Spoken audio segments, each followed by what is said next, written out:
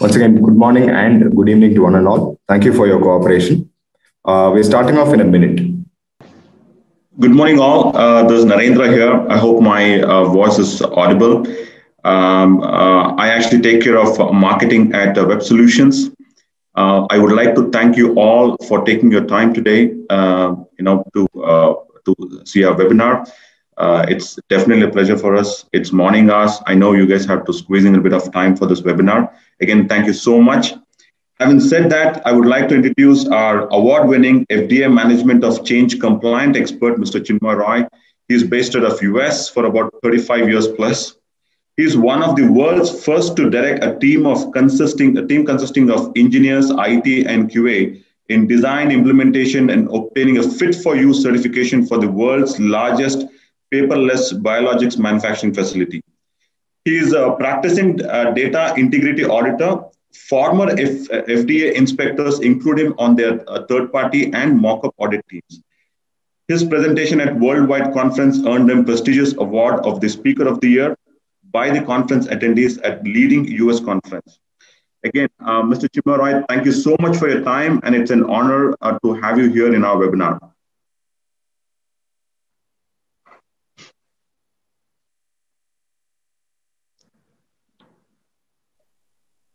Thank you, Narendra, and I will send it back to you. I presume you have a presentation of your product, and when you are done, then I'll take it over. Is that the plan? Yes, thank you so much. Yeah. Wonderful. So I'll return it back to you.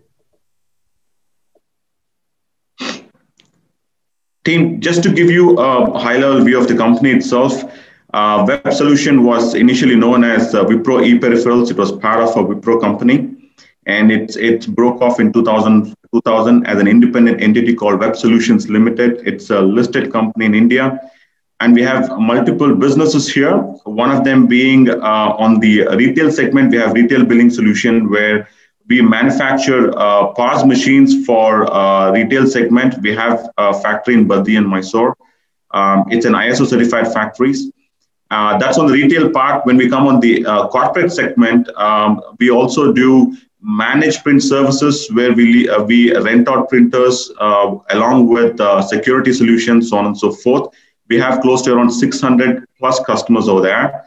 And coming to digital transformation, we have a GST solution. GST was implemented in 2017, and WeP as a company has acquired a license from the government called GST Suvidha Provider.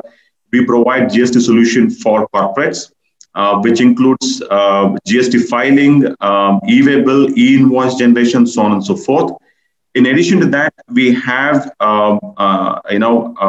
document management system product, which along with workflow automation, low-code development platform, so on and so forth, which allows us to develop our own solutions on top of the platform, which I'm going to describe a little more in detail as we go forward.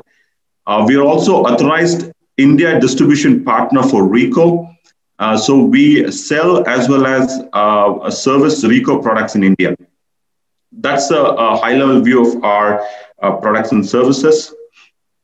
So as we talk about Web Digital as a company, GST and document management are our primary products that we sell in the market.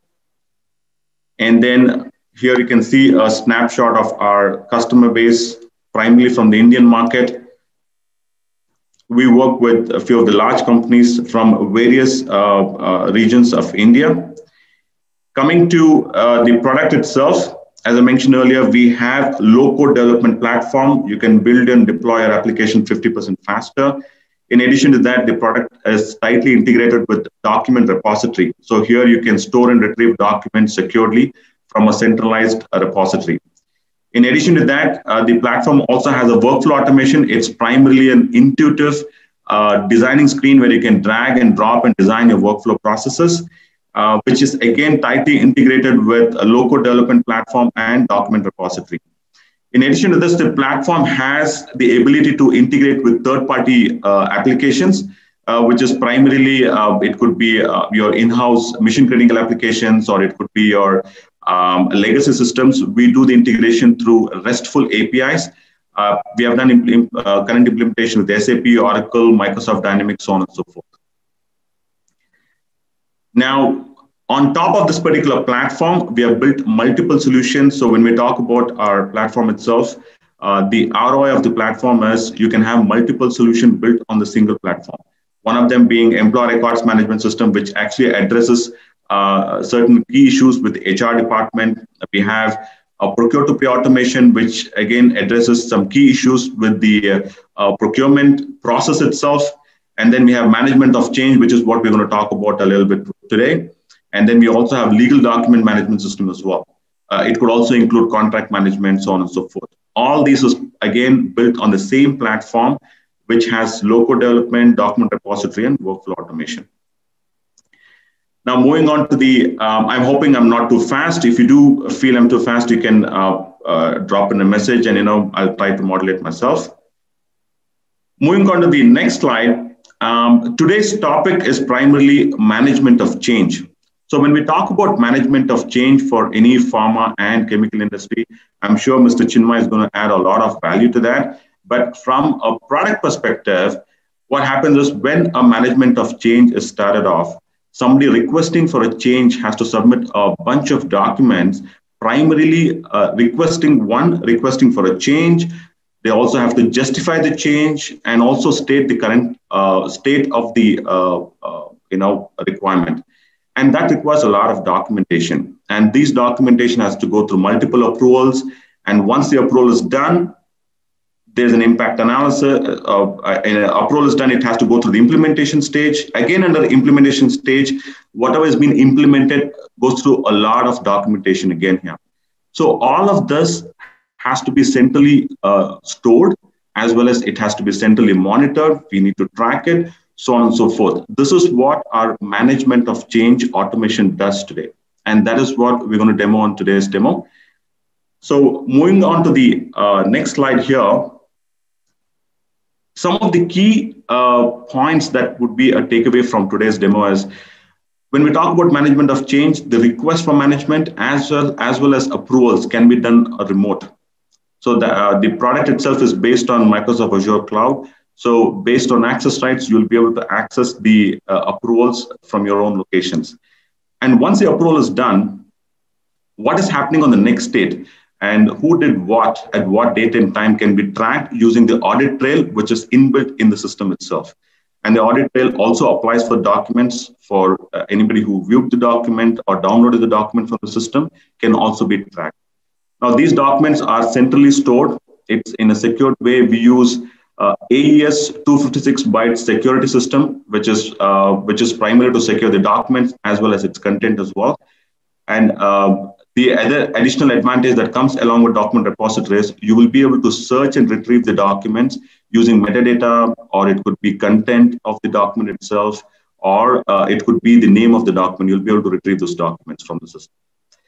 Now, process metrics, this is primarily related to the automation part of it. You can define the process based on the current approval process or based on the number of people who are part of the system. And the same process can be automated using our intuitive drag and drop feature to design the process, workflow automation. So this is primarily the document management system for our MOC, management of change. Now, having said this, I would like to just run you through a quick workflow that would be demoed on today's demonstration.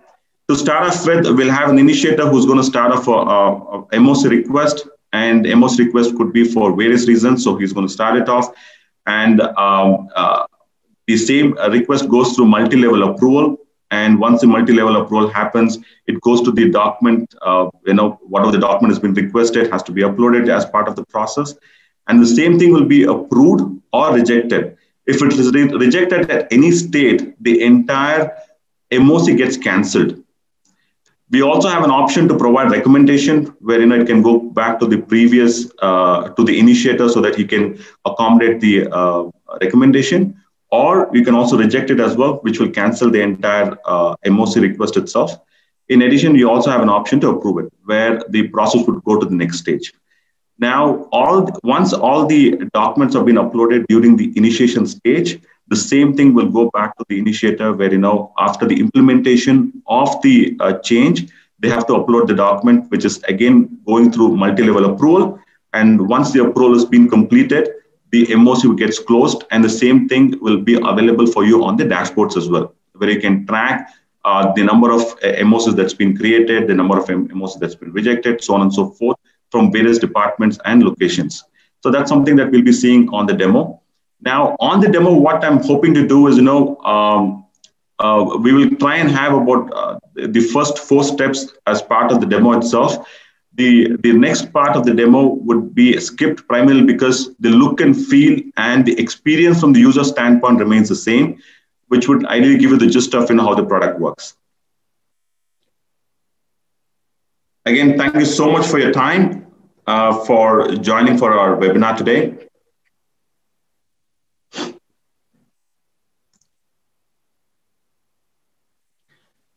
So this is the product interface. So I'm logging in as Vishal, who is the initiator.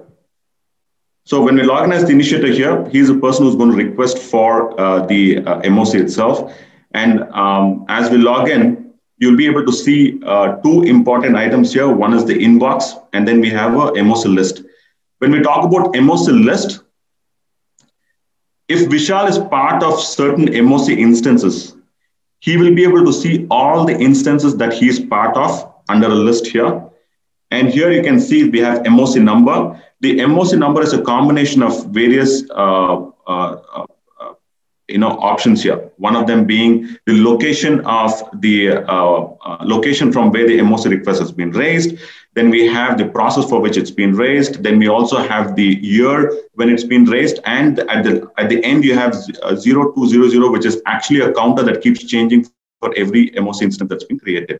So this MOC number is a combination of various options that's been added up here, which can again be customized based on certain requirements as well. Then you have a title, then you have requested by, then we also have site. So we'll also capture from which location the MOC is being raised.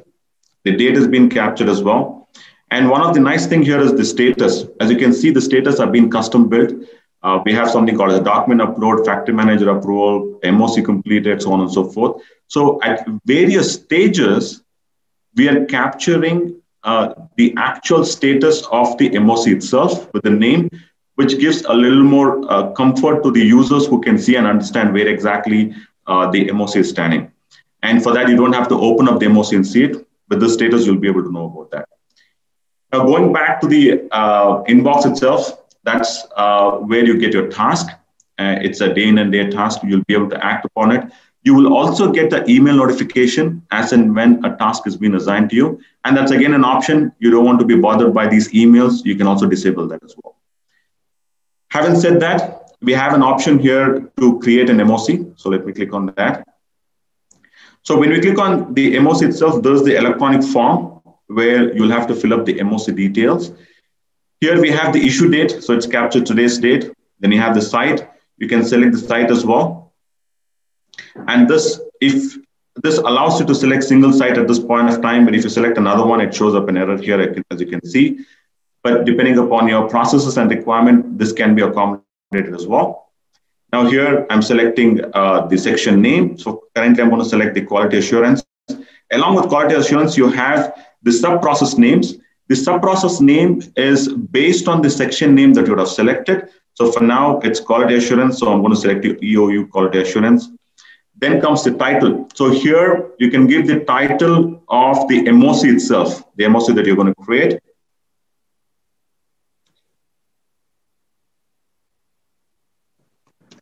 So I'm just going to name it as change.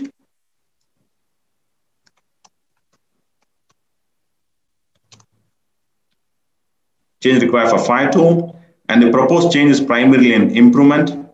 And the MOC category is an improvement again. So here you have an option whether you can select whether it's a major type of change or a minor type of change. For now, I'll just select it as minor.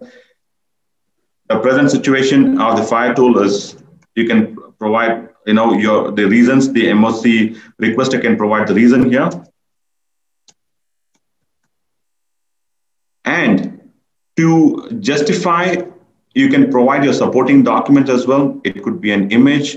It could be, a document. So that can be uploaded here as well. So proposed change is to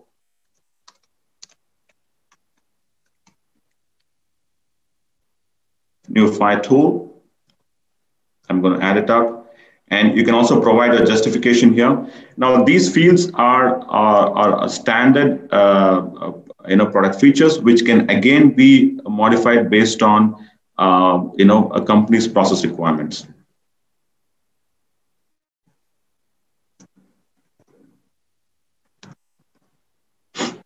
And it's not necessary for each and every stage you have to provide the attachment here. And we're also going to select whether it's a permanent change or not. So I'm going to select it as no. Sorry, it's an yes. And then the number of days that it takes to implement this MOC, we are estimating it's going to take about 10 days. You could do that. And then click on Create MOC. So as you can click on Create MOC, you can go back here under MOC list. You can see an MOC has been created. And a new MOC number has been attached to it. It has captured the name, and it has captured the date and time, and also it's captured the status as well. So here, when you open it up as an initiator, you can also go to activity history, which showcase the step-by-step process of who has been involved in this particular MOC approval process. So you can see that it's gone to the manager of originator as a next stage. So I'll be logging out and logging into the next user. So as I'm logging into the next user, you'll be seeing that the user has received a task for approval here. You can see this, it's on the top of the list. Now here, from the user perspective, when they have received a task in their inbox, you can also set up a due date on when it has to be completed. The due date could be 1 day from the day they've received it, or 2 days from the day they've received it. Beyond that, there can be a notification indicating that we are passing the due date as well. So this is what the due date is all about here. Now, when you click and open this particular task, you can see that manager of originator can see all the details that's been filled up in the past. And now, since it's a lengthy form, you also have an option where you can just click on editable fields. You just select it. It will show up the field that you need to fill up. So the manager of originator has to just take a decision whether to approve it or not, right? So here we have approve, reject, and recommendation. As I mentioned earlier, if you select approve, it moves to the next stage. You select reject, it actually cancels the instance of this MOC itself. Then the initiator has to restart with a new instance of the MOC. You also have an option called recommendation. Recommendation sends your recommendation back to the initiator so that he can accommodate those recommendations and submit the MOC back to you. So here we're not canceling the MOC. Instead, he is trying to accommodate few changes that has been suggested by the originator's manager. So for now, I'm going to select it as approve. He can put in his comments as well.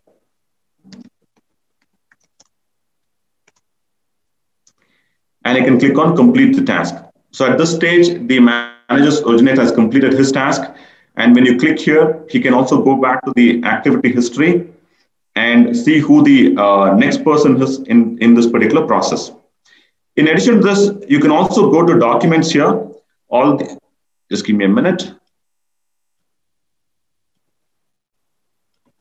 You can go to the documents here. You will be able to see all the document that's been attached in this particular process. And then under activity history, you can see that it is waiting with the factory manager. FM is nothing but the factory manager, and it's waiting for them, Sheshu, to approve it. So I'll be logging out of this account and log into Sheshu's account here. And as we log into Sheshu's account, Sheshu would be having a task which he has to start working upon. And here, one of the things to notice that is, Sheshu can also see a separate form for himself, an additional form here. And then there's a set of questionnaires for him to take care of.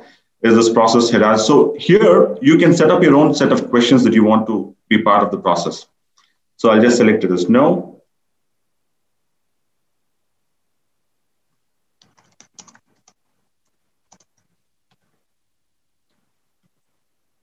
Customer communication is not required. Is this validation required? No. And then the factory manager can take his decision to approve, reject, or recommend. So for now, I'm just going to approve it. That's fine.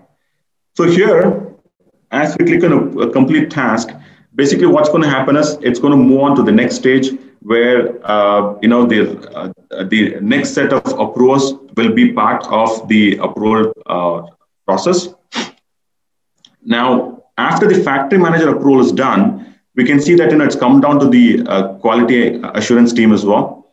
Now, quality assurance team can also go ahead with a similar kind of approval, provide their own inputs here. So the same thing is going to be added up here. So for now, I'm logging into as Mr. Singh, who will be the part of the quality assurance. When you can, as you log in, you can see there's more and more forms that's going to get added up. The first initial forms, these are all non-editable fields, which has been raised by the initiator, and there's a factory manager approval. He's put in his inputs here. Then it comes to the quality assurance team here. So the quality assurance team can actually select if there's a requirement of another set of users or another set of departments who needs to approve this particular MOC. So I can select a particular department. I can also select any particular list of document that needs to be attached for this particular MOC to move further. So this dropdown is, we can add more documents to the same list here. And then you also have an option where, the QA MR decision can be selected here as well, which is, for now, I'm just going to click on approve and put in his comments as well. Now, as we complete this particular task here, primarily what is happening here is the quality assurance team has selected a different department here to be part of the approval process, and the people in that particular department becomes a part of the process here, where they also have to provide their approval stamp. So you can see here, this earlier until now, we were looking at a sequential approval process, and now at this stage, it's a parallel approval. So there's multiple people who have received the task for further approval here. And once it's been approved, it'll further go to the initiator where he can upload all the necessary document that's been requested by, and the MOC process will continue until the MOC has been implemented, and the implementation document has to be submitted again, which further gets into the similar kind of approval. And once it's been approved, the MOC gets registered. So this is what the process goes on. For now, I will be breaking up with the demo, because further the demo is with a similar kind of screens, and the look and feel remains the same, but it's just a process that will continue. But for now, I hope, I've shown you the gist of the product, which includes the process automation. It includes, tracking of the MOC itself. It includes, the centralized storage of documents. It includes audit trails, so on and so forth. So having said this, we will, you can put on your questions or queries that you have. We will take up those queries as we go further in the demo at the end of the session as we go forward. For now, I will be passing on the stage to Mr. Chinmoy, who will be adding up more about MOC, management of change, from his side. Also, Mr. Naren, before Mr. Chinmoy Roy takes over, I would like to launch a poll. That's okay. Sure, Siddharth. Yeah. So I am launching a poll. I hope all of you are seeing this on your screen. We'll be leaving this on for the next 1.5 minutes. Do you have an MOC solution in place?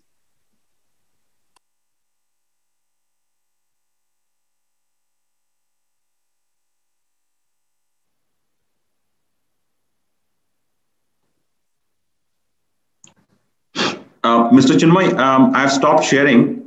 You can go ahead and share your screen if you have anything to present today.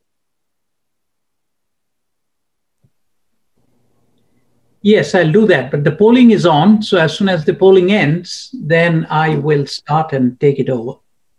Sure. Thank you. Okay. I'll just wait for a cue from you folks that it's over. Let's use, then I'll start. I'll be ending the poll. Thank you all for your inputs. Yes, Mr. Chinmoy, you can take it forward from here. Wonderful, wonderful. Very good morning to all of you. And as Narendra said, that we should thank you for taking the time, for coming to listen to us. And I will try to roll in to my presentation, the presentation that was made about the product, but I'll also address several other things. Okay, so let's start. Let me, thanks to the technology, I'll try to share my screen, which will be this one. Okay, and I will start from here. So change management and control, let me go to, why does it say setup? Okay.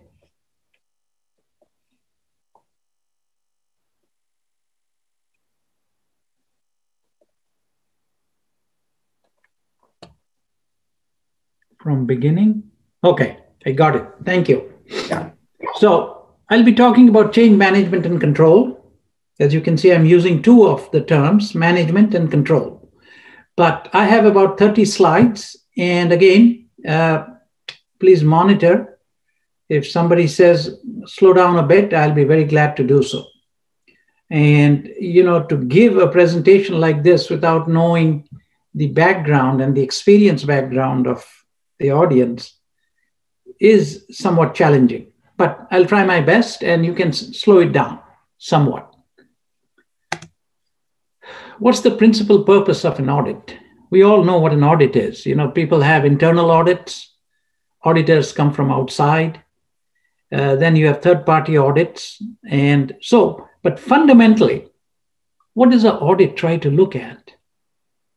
And what an audit tries to look at is how much in control are you of your operations? Do you understand what you're doing? Do you understand what you are doing, why you're doing it? Right? What are the controlled things you have in place? Are all of you employees just running around, not knowing what the right hand and the left hand is doing? That's what an auditor is trying to see. And some of you may be very well versed in some of the modern thinking and the trends of US FDA auditors. They are now trying to determine how much you know what you do here. Are your people properly trained? Are they asking the right questions? That is very important because that gives a cue into the knowledge of the people that work in an organization. So that is the principal purpose of an audit. Whether it's a data integrity audit, whether it's an audit where they're looking at your validation or your changes. But the key is, do you know what you're doing? Are you in control of what you're doing? Whether it is a change, whether it is change control, change management, development of software, releasing a product, do you know what you're doing? Okay. Besides that, they also want to know the sequence of events because that's how you can recreate. Somebody took a drug and had an adverse impact. Okay. And it comes back. Oh, there is an adverse impact. The person just broke out after taking the medication. The person just broke out into an allergy. There was a rash. And so you have to investigate that. How do you do it? You have to be able to go back in time. That's why you're doing your change control and change management. Can you recreate this course, events? Who authorized the change? What was the change? What were the implications? How did you test the impact of the change? There are a lot of questions being asked. And that is why you have to prepare yourself to make sure when you release the product that you have a good control of everything that took place to make that product. It's very important. Change, I'll bring out the difference, but I'll use the two words together, change management and change control. So change is one of the core activities of the pharma industry, right? One of the core. All of us know validation is one of the core activities. You have to convince yourself that the systems, the processes, the equipment, the science, everything that you are using is as per what you intended to do. For example, you intended to buy a car to go at 80 miles an hour, but you went and bought a car that can maximum go at 60. So it is okay. You can buy that car of 60, but you have to do an analysis and record it as to, well, you wanted to buy an 80 miles per hour maximum car. You bought a 60 mile, but it serves your needs. And the auditors would want to know who did the impact assessment, who did the acceptance, right? When was it done? What is the background of that person? Well, sir, he's a music director. Oh, no. He can't make that decision to accept it. He knows about music. He doesn't know. So the subject matter expert. Okay, so all that has to be kept. And it is one of the core activities of the pharma industry is validation as well as change management and change control. So why change management? And the change management is there in our guidance documents and regulations all over the place.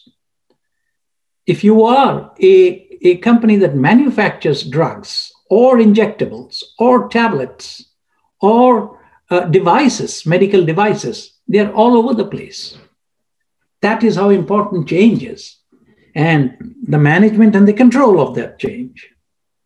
So ICHQ 10, it requires you to have continual improvement.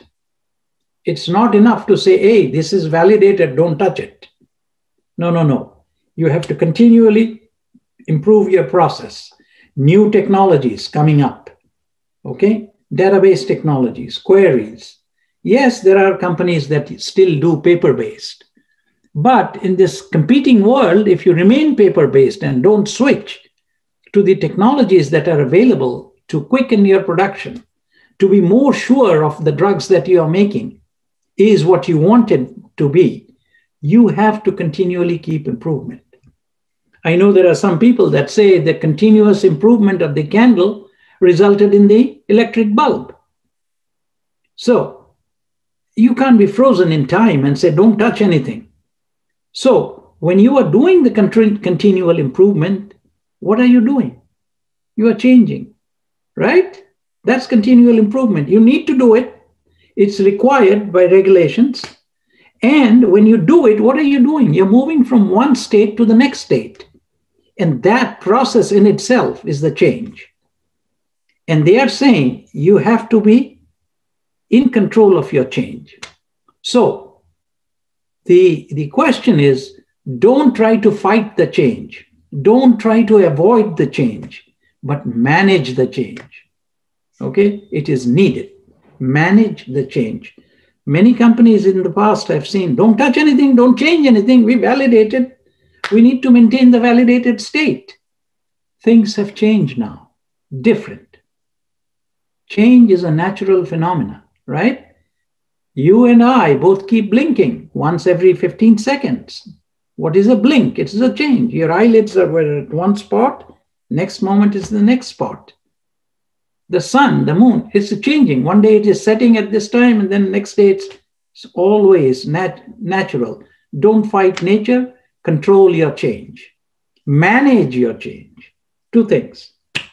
Okay, so 211.68, it's right there. Let me see if I can push this away. No, I can't. Okay. I don't know how to. Yeah, this sitting. Okay, I'll take it down. So validation. So 211.68, continual improvement. You have to maintain the validated state. All these, if you see, some they are telling you, yeah, you have to validate, but you have to maintain the validated state. So you may be sitting and asking yourself, geez, what sort of a guidance is this? And then you want me to change. Yes, you revalidate, maintaining the validated state. So all these things you have to understand. That's why you need to have change management. Let's move on to the next. What is change management? It is a set of processes, right? You had a presentation of the product, and it is a set of processes in place from initiation of a request for change, analyzing the impact the product showed you, approving and rejecting, it showed you too. I've got a flow chart, 2-3 slides later. Implementing and evaluating the result of the change, of the implementation of that change. So you can reject that change upfront. We'll talk about the reasons. Or after implementing the change, you just don't walk away and say, you have to test it, you have to implement the result. Yes, this was the intended change and it is brought in the intended effect. Okay, so it involves steps to include people, processes, and technology aspects. When these three things come together, complexity comes in. Okay, so if you have a manual process, that is an interaction of the process and people. When you have an automated process, that is an interaction of the process and technology, automation, software. So you see the three things acting together is what constitutes change management. You need some people. That's why you don't have pilotless aircrafts, passenger planes. The pilot is there, it is automated, but you need human intervention at certain times. The optimum level of interaction of humans to remove the error aspect. But we'll be keeping that. So that is the reason. So this is a typical flow chart, taken from the ISPE guides. There are 4 main steps here. Forget the CRB, developer workflow, change control. But there is an initiator of a change requester, and then there is and the product has all that. WEP's product has, he kept talking, but now I'm trying to summarize with the flow chart. It has all the aspects right here. And this is taken from an ISPE industry guide. It's not related to any product like they saying, oh, this product does this flow chart. No, this is the general flow chart. And the WEP product, agrees with everything here. All those stages are there. And the important thing is, as Narendra was saying, is the audit trail. They meaning the auditors want to know, hey, who did what when? Oh, it was approved. Okay, who approved the ACR? Here, this section. So you see, this is the flow chart. And I will share it with WEP, and you people can interact if you want the flow chart. Just contact them and interact with them. They have a product also, but this is everything that is there. You have to implement. You can reject it right here. Okay, assess CCR, assess, each stakeholder assesses, approve. After that, this starts the implementation. If it is not approved, it gets thrown back. Back meaning, it is put in cold storage. Now, in my working days in the corporate world, one of the main reasons for rejecting it, okay, you want to change, why? Oh, this is the thing, this is the reason. Okay, if we didn't approve this change, we meaning the VP or somebody, because he's the money person, right? He or she. So says, hey, wait a second. If we don't implement this, are we violating any regulations? Will we be given a 483 or a warning letter? No, ma'am, we wouldn't.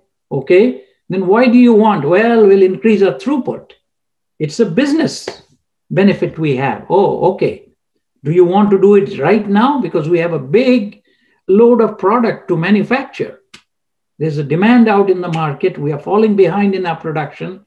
Is it important to do it right now? Well, okay, we will. So at that moment, you reject the change. It's all through a change number and everything. Everything is being tracked. And you tell the change initiator, come back in 3 months. We'll see the situation.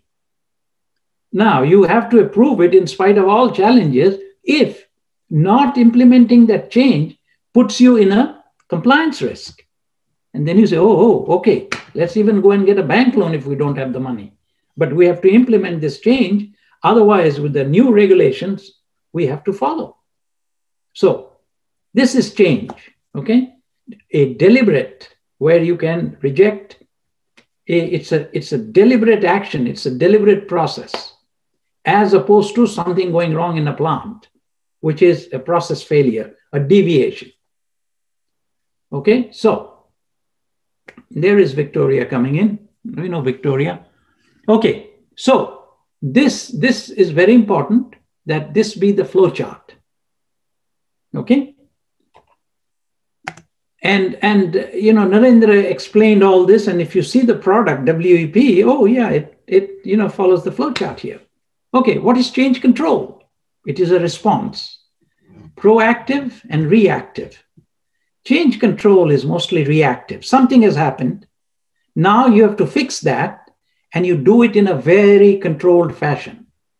Subset of change management, response to an unexpected system behavior event, necessitating a change via a formal process.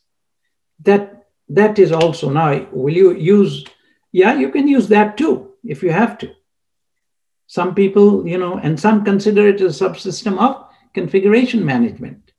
Both are okay, but the key thing is you have to use a tool to track that change, control that change. That's why I have been using it together, change management and change control, because you're still tracking what you're changing. So is a set of processes right here to initiate a request for change, and change control is a formal process. I just put it together in one slide. So please understand that, and you'll be able to grasp a lot more.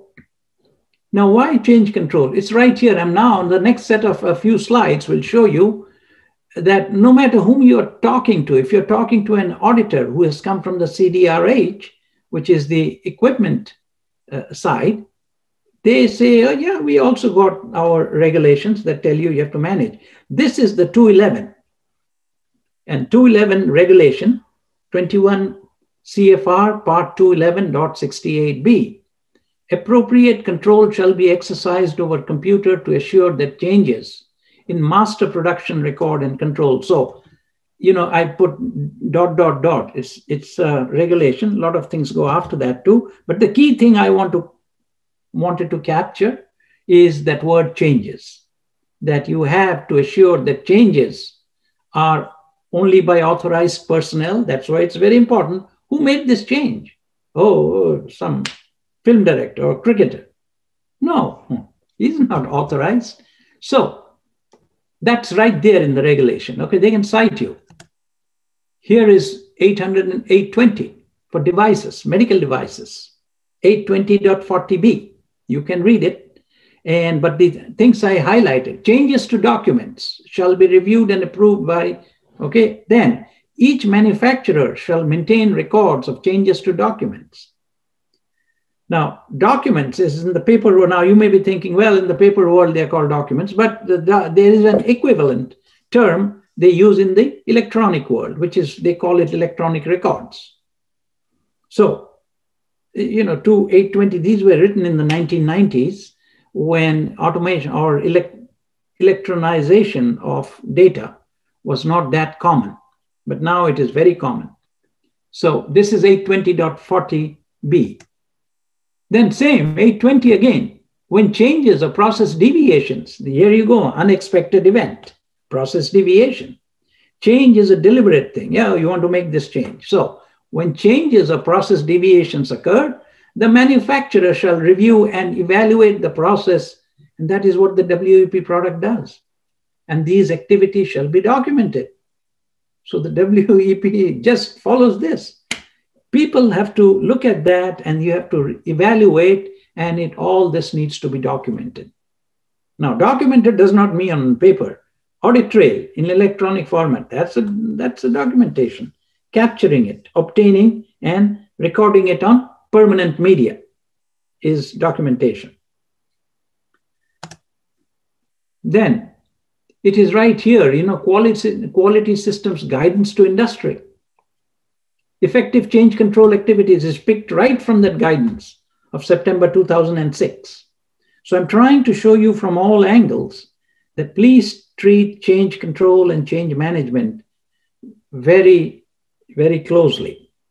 I've not yet jumped into the data integrity aspects, and I don't have a slide, but I'll give you a short thing. But it gives the assurance that the data you're showing me, I can trust it. That is what data integrity is all about. Trustability of data that you present to agencies like the FDA, MHRA, because they want to know, hey, you're giving me this data and saying, trust me, sir. No, show me why I should trust this data. Well, when something changes, this is how we do the change. It can be tracked down to the person making the change and when and how and all that.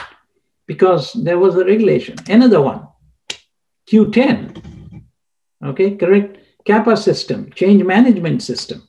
It's right there in the guidance, Q10 pharmaceutical quality, PQMS. So I've just lifted it right off, this verbiage right from that guidance. You can go and look at it and you can see all that. Process performance and product quality, corrective action, change management system, management review. These are the 4 pillars of a pharmaceutical quality management system, PQMS. That management review of process performance, you need to have a change management system. It is a requirement. Right there in the guidance.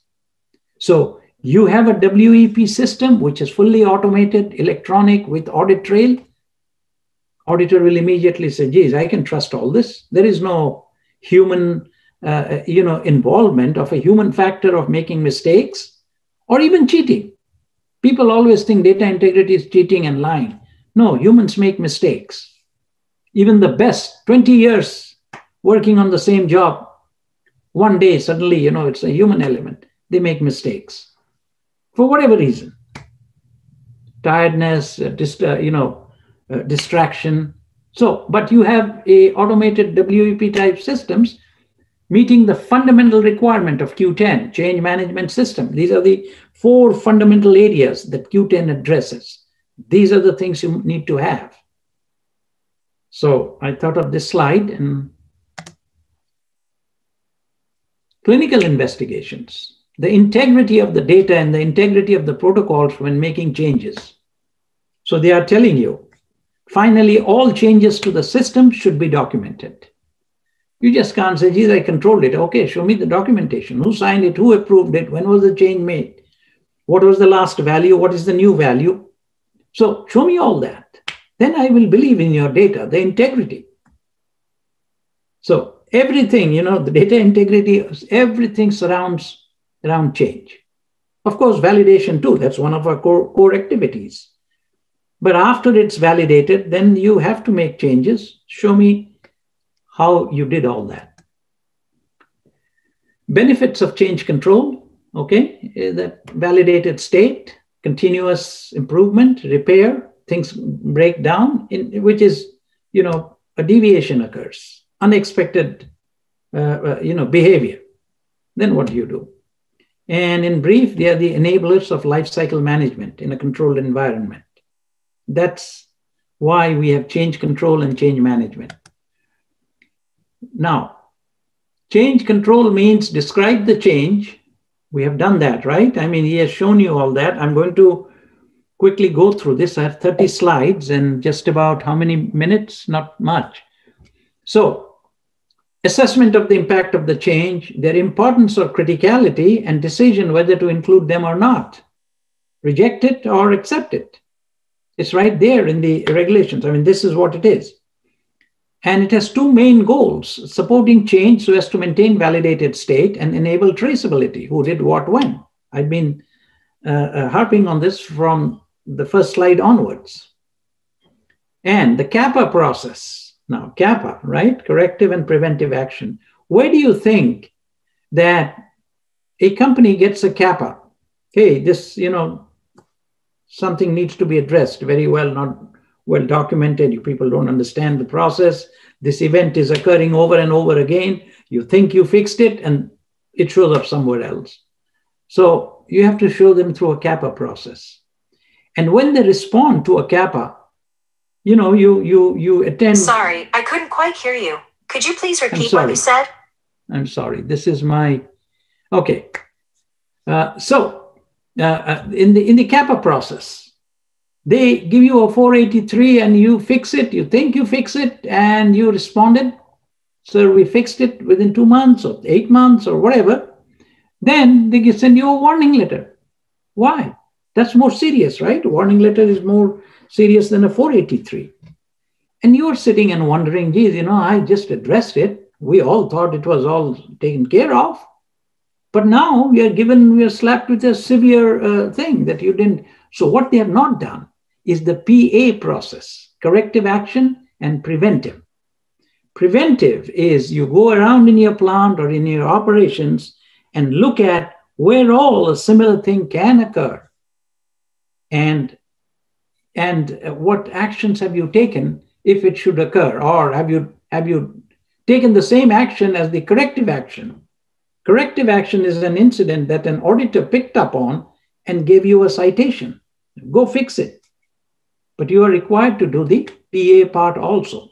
And you will see in the CAPA process is the same flowchart that I showed you, the process, evaluate it, do it, and accordingly it goes. So the purpose of the corrective action is to collect information, analyze, identify. There you go.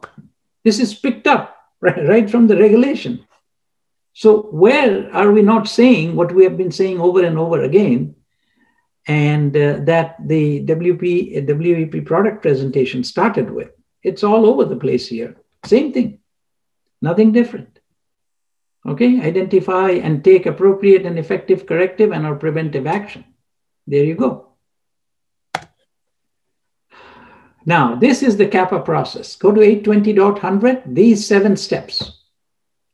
Analyze operations, concessions, definition, anything. Whether you're doing risk assessment, whether you're doing change request, you have to first define the problem. That's step 1. Then investigation cause of non-conformities relating to product, process, and the quality system. So why did this occur? Corrective action, right? Why we are going to correct something. Why did it occur? You understand that. And the same thing in change management, okay? If we do this change, what things can go wrong or what we need to take care of? That's step 2. Typically, a subject matter expert would be involved in that. You make sure you have a SME look at it, not just pure quality. And a good quality department will throw it back to the SME department, which is engineering and other places. Look at it. Then identifying the actions needed to correct and prevent recurrence of, okay, verifying and validating the corrective and preventive action. So between steps 3 and 4, you go and implement it, and then you verify that it is fixing all those things, which is through testing and collecting samples, taking it to the lab. That's the process side, right? I mean, did we get the right product? Implementing and recording changes in methods, ensuring that the information, and the last is submitting the relevant information on identified quality problems. These are the 7 steps of the CAPA, and it spells out 820.100. Now, CAPA is an incident, right? An incident has taken place. So all these 7 steps, you're sitting and thinking, geez, he's talking about change control here. So what has it got to do with change management? If you look at the change management process, it's a similar process. Only step 1 is deliberate. You know what you want, but you don't know what is going to happen in between when you start to implement the change. And those are the steps 2, 3, 7. So you will see, change management and CAPA, these 6 steps, 2, 2, 3, 4, 5, 6, 7, are very similar. Okay, so that's the CAPA. So so embracing change is a necessary evil. You have to make the change, and I call it evil because many people say, you're trying to upset our process. We have been manufacturing it well and everything was happening, and now you want to make a change. And that is why the acceptance rejection comes. We got so much of work to do. Can you defer it by 3 months, by a quarter? And what will be the impact? So that is why. Keep things frozen to maintain system. That is one school of thought. Or embrace change for continuous improvement. That's the second school of thought. And right now, the regulatory agencies want the second one. Embrace change and keep moving. And they are making things easier for us by giving us risk assessment. Okay, the change that you make, do a risk assessment. Well, if you do a risk assessment and you see it's a minor change, does not impact patient safety and product quality and data integrity, no need to do so much heavy level of documentation. We can get by with doing the minimum documentation. But that's a topic for a discussion for some other presentation called CSA, Computer Software Assurance. So, but you have to embrace the change for continuous improvement. The IT part of the change management is often neglected. And, you go to so many people neglect this, the IT department, and the IT department also is very happy. They keep doing their own things, but the critical part of any operation in any company is the IT department, because we are getting more and more electronic. So you have to. So this is the change management you have to adopt. Start with your IT department and see that they have a good procedure to make changes to their software. Upgrades, updates, right? They look at that. They meaning the auditors. They come and see, okay, show me your SOP for upgrades and updates of software. Incremental fixes. What do you do? I'm going to get into cloud very soon. Last another 5 or 6 slides, and cloud is very important because WeP is also a cloud product. So cloud is becoming very, very, coming into extensive use, at least here in the US, and even in India, it has started to come into extensive use. I used to go to India once a year at least, but last year because of the COVID, I don't. So I'm very aware. I work with large companies there. Reddy's and Cipla, and they are getting into the cloud very heavy, Sun Pharma. So we'll do some cloud, but just let's address the change. So a well-designed IT change management system. So IT department, okay? This is not the manufacturing department, but IT. So, and actually there's a big debate going on. I have at least 2 of my clients that I consulted with, they really switched. And right at the CEO level, they expanded the IT department vastly. And, they put IT department in charge of data integrity. 2 companies, not 1, because they realized, I told them that data integrity quality has to be there, but quality provides the oversight only. How to achieve it, what to do when an incident occurs, that is the subject matter expert department. You can't rule them out saying they don't understand quality, so we'll kick them out. We don't want them. Let them go sit in the closet and write code. No, you have to pull them out and see they have a good change management system. So install changes with less downtime and disruption. That's the other reason. When IT goes down, everybody says, hurry, hurry, hurry. And it is the hurry syndrome that causes disruption in change management and change control. People lose touch. People start doing things without keeping any record. Provides management why change is needed. That's what you have to do. That's what I did with them. Right up to the CEO level, it went up, and they say, oh, now we realize, okay, let's bring in some more people in the IT department. Problems caused if change not implemented. Involve the stakeholders. So please focus on the IT department, on change management to begin with. So software changes occur. There are 3 reasons to correct bugs. Of course, we all know, we tested it and something happened, okay?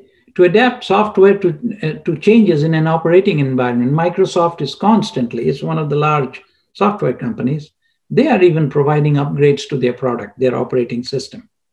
So and sometimes to enhance the software. Oh, we got a new feature today in the software. Okay, that's why you need change management to keep that and to demonstrate operational control, training records, and all that. Okay, so that's why you need it in the IT department. Software, okay, so same thing. It's just not software changes, but when you do a change, there should be an SOP for change management. Change management, change control. That's the first bullet item. Don't just, any place you do something, you need to have an SOP. Do what you say what you do. So say what you do, that's your SOP, and do what you say. Because you said you're going to do this SOP operation. That's the easiest shortcut to 483. You don't even need auditors to be trained. They will read your SOP, they will say, show me that you did it, and then you show them a process that you did for a particular document, and you're not following your SOP. That's it. That's a straight 483, the easiest path to give you a 483. So say what you do, have an SOP, and do what you say. So important to review the change and fully understand the impact of the change. That's what Narendra said in his presentation. Understand the step 2, subject matter expert. Understand, review the change, and fully understand the impact of the change. I attended now, that gentleman has now retired. I forget his name. He was an Egyptian gentleman who actually who chaired the committee on, design, ICH, I forget the name, Q8. And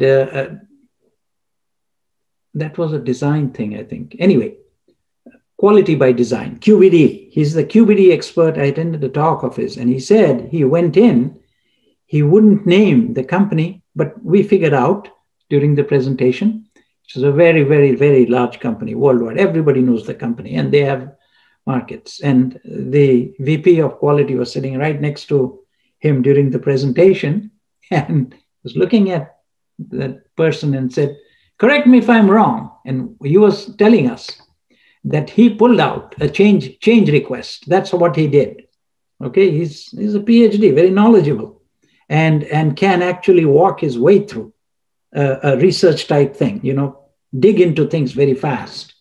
So he said, I said, bring it. And he looked at the first section, description. That was the guy calling for a change. He said, my English may be poor, but I understand. And, a very heavy Egyptian accent. He's very famous. I forget his name now. So he said, I looked at it. I couldn't read it. And then he said, then I called the guy who wrote it. It was 2 months ago. And he's saying the guy sat there for 5 minutes. He himself didn't understand what change he was requesting. Okay. Then I called the subject matter expert, section 2 guy. He says, oh, so you wrote all these things. You recommended this, right? It was okay with you. You did all the impact. And he said, yes, sir. Okay. Do you understand what you recommended? He's saying, yeah. Okay. Do you understand what the request was? He read it, and he gave an interpretation. And then he told the guy, okay, now you go into that room. He called the first one who wrote the change. Come on in now. You tell me what you mean over here. Not what you wrote, but what you mean. And he said something very different. See, this is how auditors get in there. And this is how they cite the 483.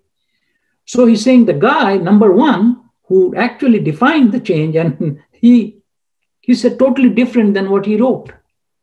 And then the number 2 subject matter expert who actually recommended, his understanding of number 1 was totally different than what the number 1 told me what he wanted. You see the confusion there. They were not communicating. And added to that was their power of expression was very bad. And they were all assuming things and, oh, he means this, he means that. Absolutely not. And then he looks at the VP of quality. Then we knew which company, because we knew where the VP was from. And then, that person says, must you do this, Dr. So-and-so, in front of the whole crowd here? And the whole hall burst out laughing. He says, well, I'm not accusing you. There is a reason you are where you are as a VP, but this is what is happening in every company. And he challenged everybody sitting in the room. Tell me it does not happen. And everybody was quiet. So that's very important. Talking to each other, especially step 1 to step 2. Okay. And then, of course, you do the implementation, you do the approval, disapproval, and all that. Configuration management. That's very easy, right? You know what a configuration is. Those of you who know about category of software of ISPE, it's category 4. And you really have to do a good version control. Recorded somewhere during the IQ. You look at all the configuration of your memory, what's the size of your memory, what's your CPU ID, and you need to do that management. You change something, you go in. Even if you replace a terminal that has busted with a new terminal, its serial number is different than you recorded for the old terminal. So you have to understand, and if it is a validated terminal, computer terminal, that's where you have to make that change in revalidation. Precisely defines a computer system at any point during its life cycle. Correct. That's what I just told you. Oh, this monitor, it had this serial number, maybe the same brand, same make, Toshiba or whatever. And it is closely related to change management and should be defined in an SOP. Okay, consists of the following: identification, control, accounting, evaluation. So that's updates and upgrades. I'm going to quickly go through this. Fixes features not working. Oh, you call somebody, say, hey, what's wrong with your software? It has got a bug. Okay, I'm sending you a patch. That's an update. I'm sending you a patch, load it, see if it works. I think we fixed it. We worked on our bench here. And you get a patch, that's an update. Addresses security, enhancement, extending a battery life, small and free. I'm sending it to you. Get to work right now. I'm sorry we gave you a software with a bug or something. Here it is. Sometimes, the rightmost version number, we're not getting in the interest of time. And then the upgrades are official releases. That releases come for upgrade. Okay, this is the next version. And that is, so the leftmost number. It usually upgrades, jumps from 1 point whatever to 2 point whatever. Okay, 2.1 or 2.0, correct. That's the first bump into the next. That's an upgrade. So that's how you would know. Slight difference between updates and upgrades. Okay, that's for now. I'll just keep it there and we'll proceed. Steps for updates, and so determine that upgrade. So when you get a letter, even from cloud companies, hey, we are coming up with a new upgrade of software, a good company would send you also a release note. These are the areas, and for people using our software in this manner, you need to install the upgrade. The others, well, you make an assessment. So that's step number 1. Get the release note, determine if you really need it. And ascertain what the upgrade does. That's in the release note.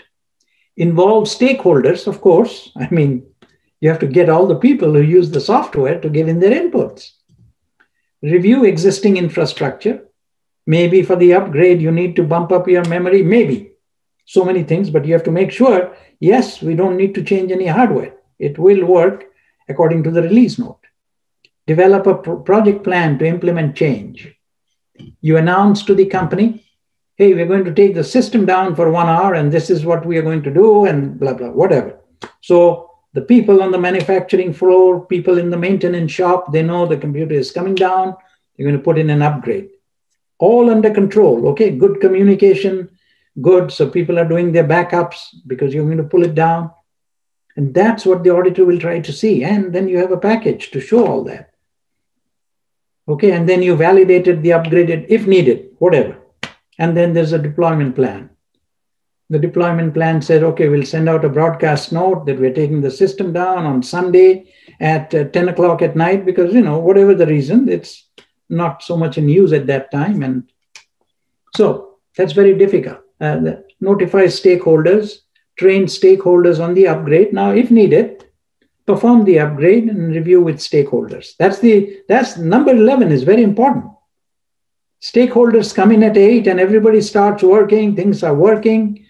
It's good to hold a meeting after a day or 2 days. How did the upgrade come along? Because some of them will be calling your service desk. Hey, something is wrong here, and your service desk is helping them. So it's good to get everybody together, step number 11, and do a review.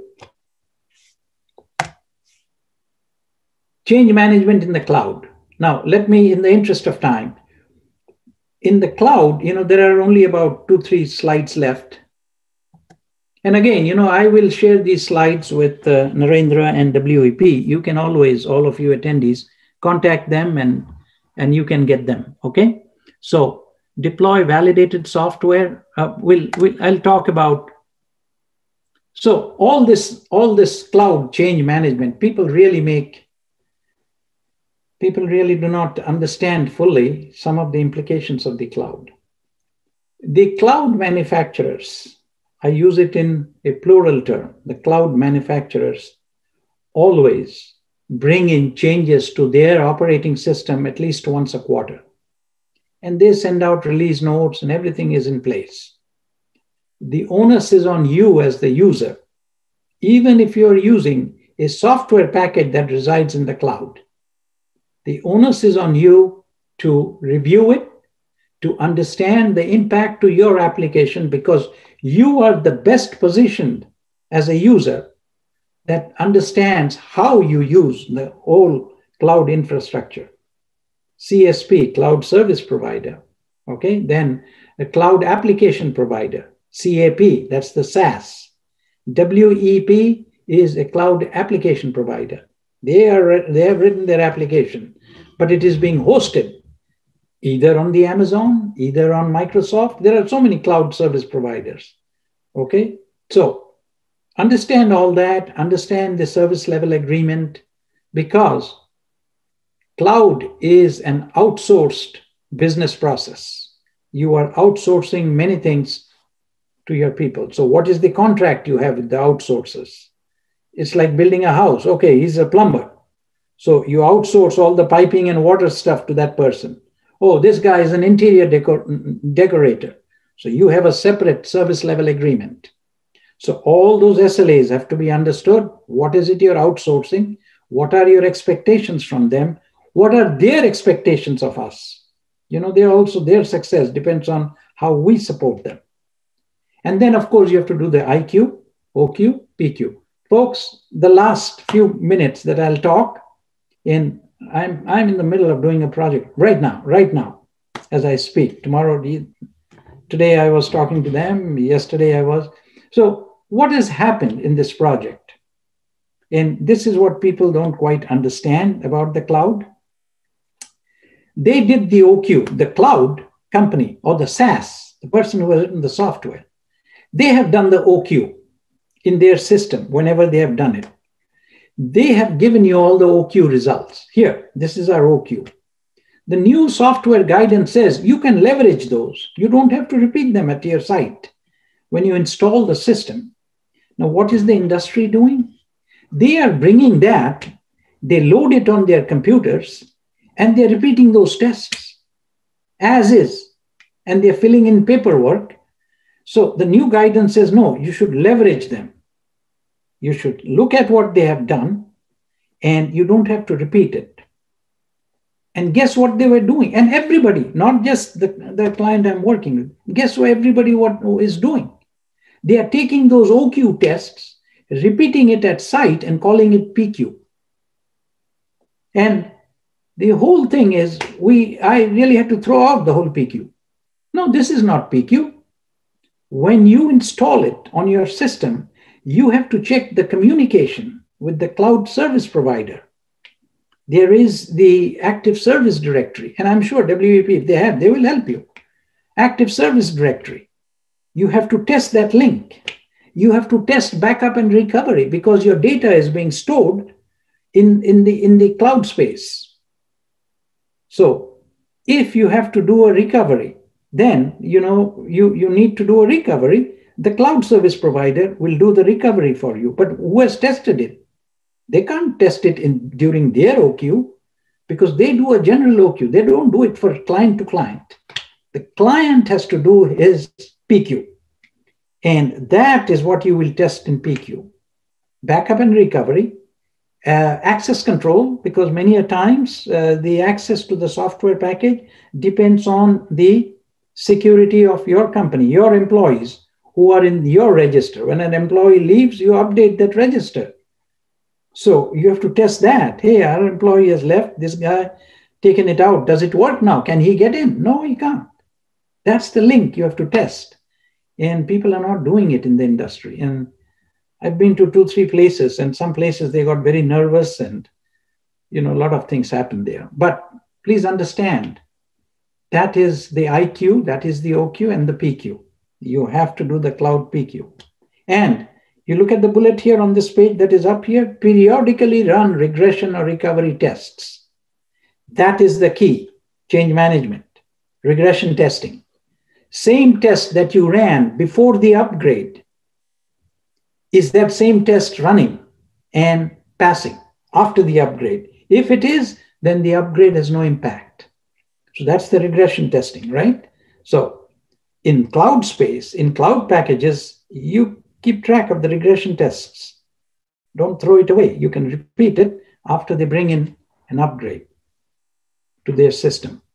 So I will end it here in the interest of time. Here I got regression testing. It's most of these slides are repeats, but looking at it from a different angle. And then the multiple environment. I'll just, this is getting into, it's nothing much in the change environment, but this is getting into computer systems validation, triple environment. So in conclusion, some updates critical because of security risks. Some updates are useful. They enhance user experience. Some may create problems, such as affecting other software packages. So you have to rely on that too. Some updates may require the use of all previous updates considered as not required.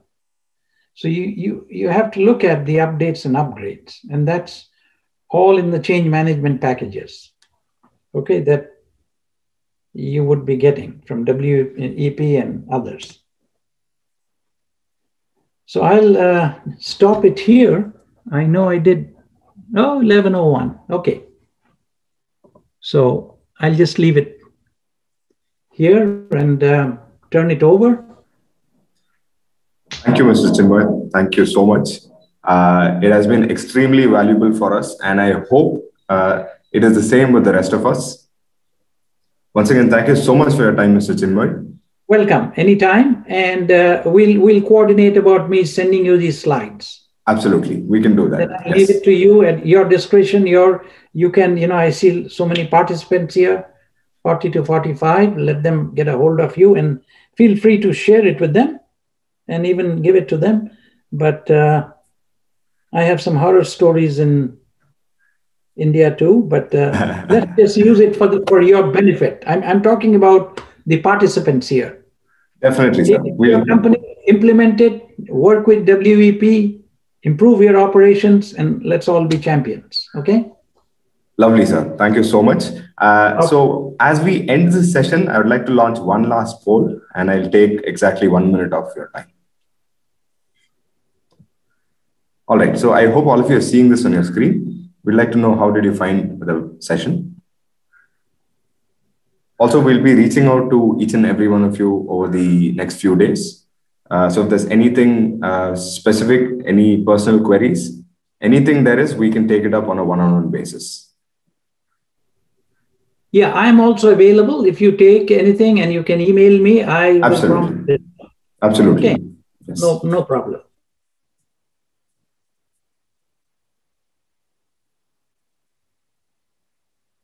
All right, I will be ending the poll. Thank you so much for your inputs. Once again, Mr. Chinmoy, thank you so much for your time. And the rest of them, have a wonderful day, and good night to the rest of them. Thank you.